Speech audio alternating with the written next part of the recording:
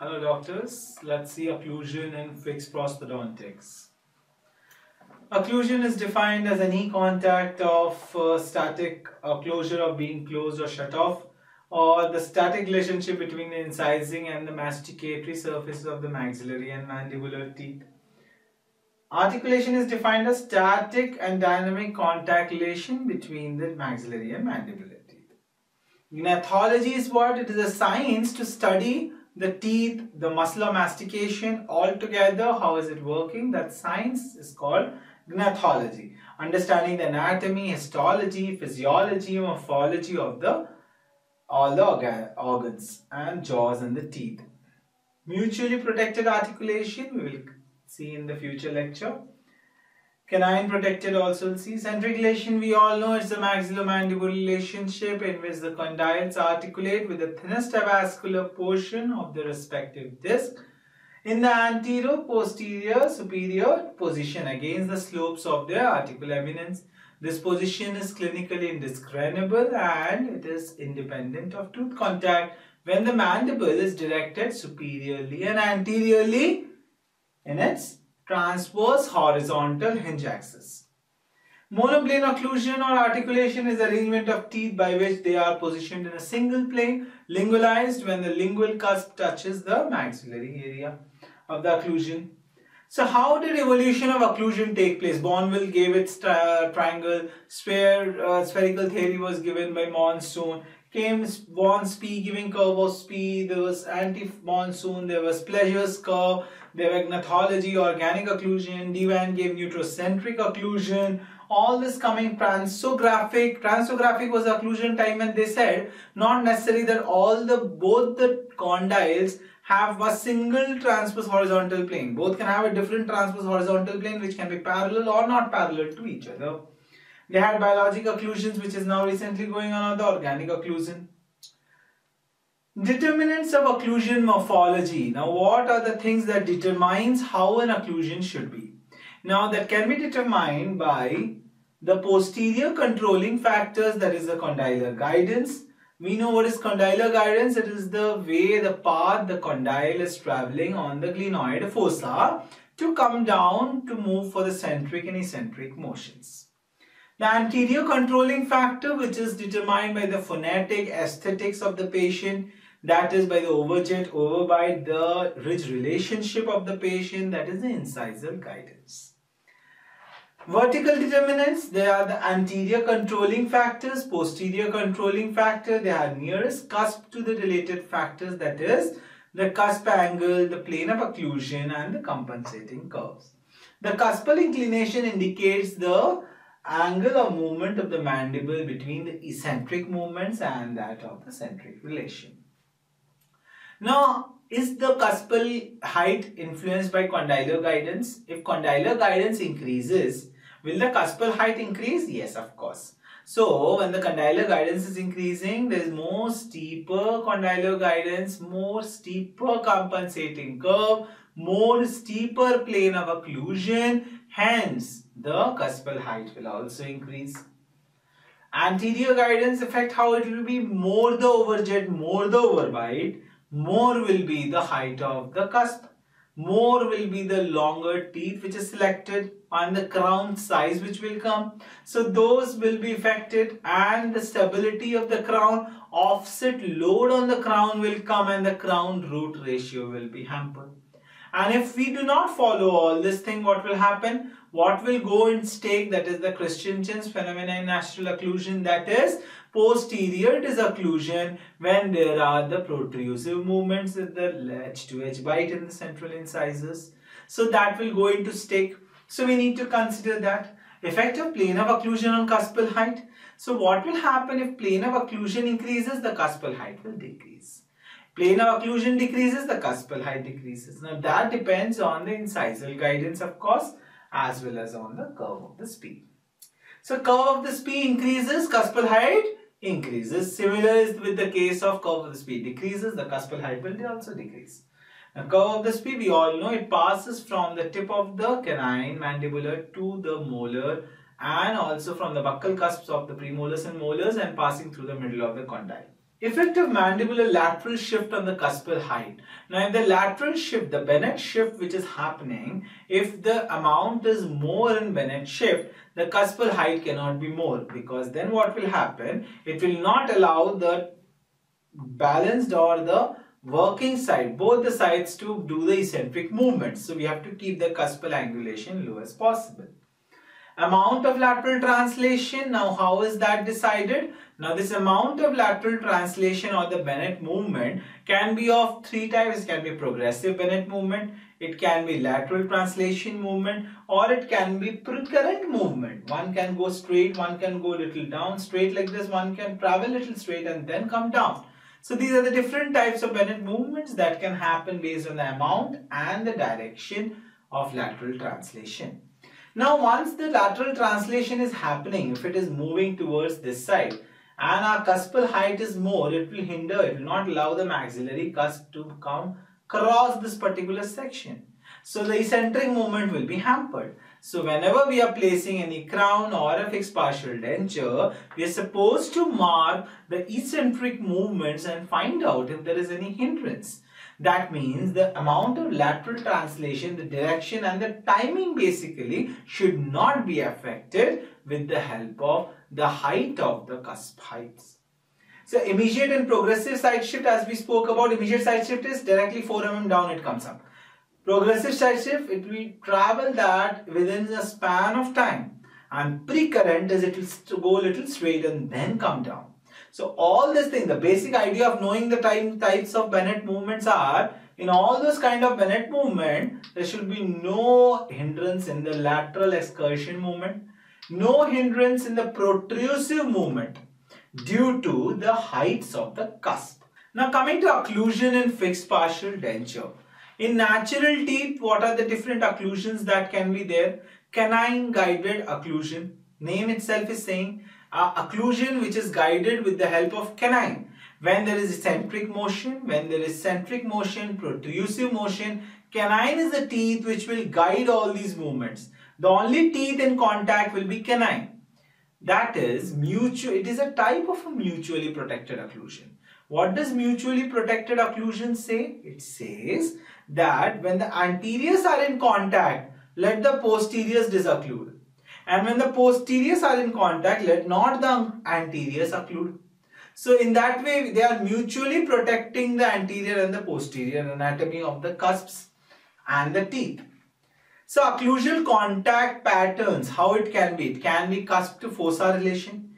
It can be cusp to cusp relation. It can be fossa to fossa relation. The efficient is cusp to fossa relation, having a tripod effect on the cusp. That is, if this is my cusp, if we mark the cusp a triangle, the triangle will have a highest dependent point. That highest dependent point should touch the fossa. For example, here. If this is my cusp, this point is the highest dependent point. Now this point should touch the fossa. Here itself it is giving a motor pestle activity. But this cusp height will also determine the eccentric movement. If this is high, this teeth has to follow this curvature to come this side.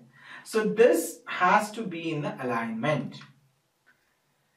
Now group function, which was given by Baron, what was group function saying? Group function, as the name is suggesting, every teeth is functioning as a single group. That means if you are doing a lateral excursion, on the working side there is contact all over. Non-working side or the balancing side, of course there is no contact. But the working side, all is contact. Similarly, on when you are doing protrusive movement, everything is contact. There is no chance of Christensen's phenomena in these cases. We see these things in balanced occlusion, but in fixed partial denture or in natural occlusion, when they start happening, that is called group function kind of occlusion. It is good. This kind of occlusion is better to give in a full mouth rehabilitation with a patient who has a parafunctional habit.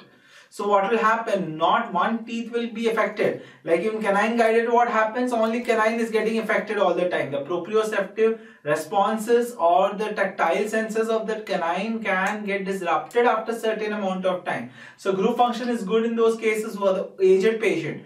The patients who have parafunctional habits.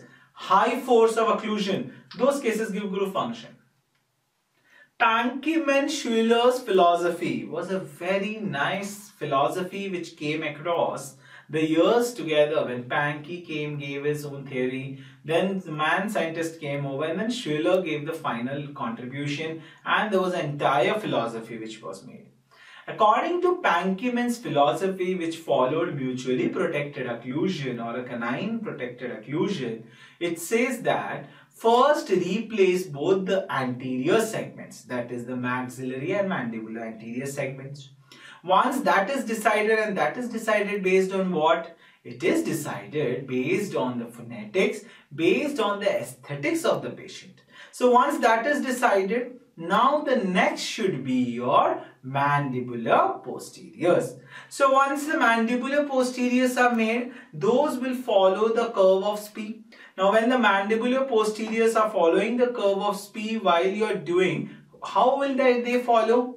So there was something, introduction of a thing, of a material, of a flag which was called Broderick's analysis or Broderick's flag analysis.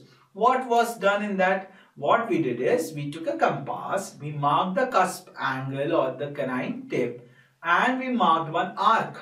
Similarly, with a 4-inch, we took another. Why 4-inch? Because spherical theory. Remember Monsoon saying that 8-inch of diameter, so 4-inch is the radius.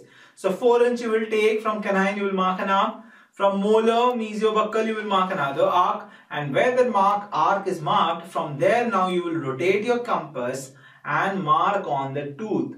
So whichever area is coming above that marking, you need to reduce that marking intraorally.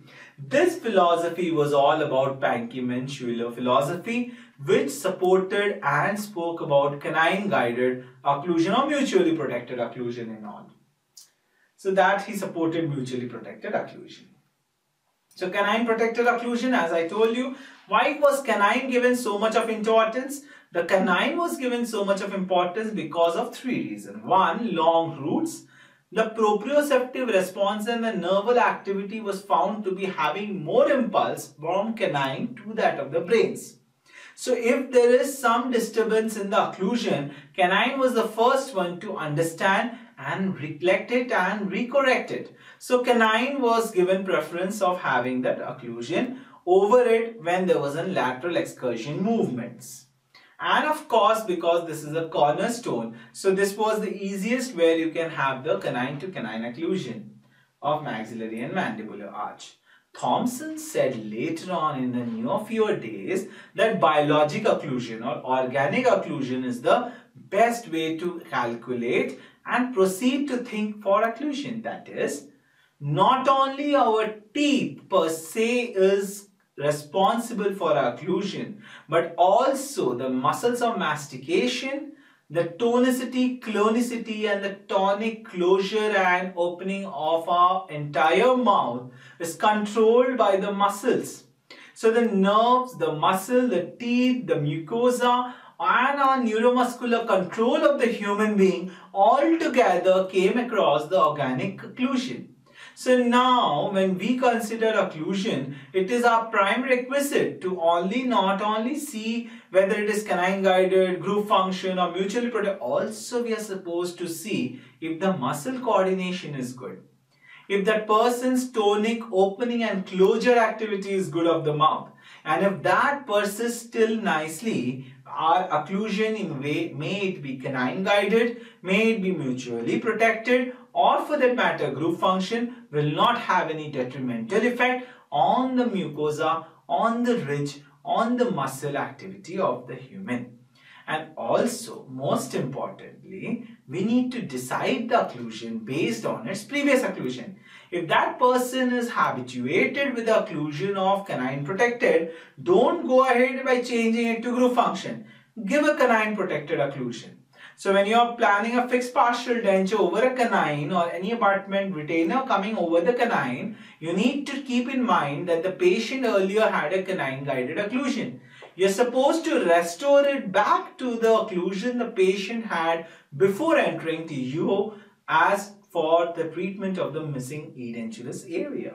Coming to the Bayron's occlusal concepts, which came across with the tripod effect, which I spoke about before, that if an occlusion cusp has 3 points, the middle point of that should be in between. And also, there were two different terminologies which came across: functional cusp and non-functional cusp. So, functional cusp was the upper palatal cusp, and for the lower it was the buccal cusp. So these cusps were thought to be kept little lower, and the more force was concentrated on these particular cusps, because these were the cusps which were going to do the function. So hence it was named as a functional cusp. Now we will see what are the things that we need to do to preserve our functional cusp in our further classes. The biologic or the physiologic occlusion, as I told you, that you need to consider not only the teeth, also the mucosa, surrounding structure, mobility, vitality of the teeth, carious lesion, the musculature, the tonicity of the muscles present, the facial expression, the neuromuscular control of the patient. All these things are to be taken under consideration. Now, restoring different combination, we'll see one by one. If it is a single crown, then restore the position in ICP, that is intercuspal position. It is a simple hinge articulator can be used. Fixed partial denture in one quadrant, again you can do it in intercuspal position. But in case you have it in several quadrants, you need to find out the long centric of the patient. Now the question arises, what is this long centric? Now long centric or area incentric, or also known as freedom incentric, or also known as a movement incentric, is nothing but it is that point from where we keep the mouth incentric, we close the mouth incentric and then do a tight closure like this without changing the vertical dimension of the person. The amount that the teeth is moving from the light centric contact to the heavy maximal intercuspation, that freedom which is there in the teeth is called the long centric. So you need to find out the long centric and also close the fixed partial denture of several quadrant based on the long centric of the present patient. So in those cases of long centric, which is the best kind of occlusion that we can give, is a group function occlusion which is advocated in those kind of patient. So occlusal planning in a fixed partial denture is not very tricky, but yes, it requires little amount of science and analyzing the present situation which is there in the patient. So do not change the present situation, rather restore it back to what the patient had previously for the occlusion in fixed partial denture. Thank you.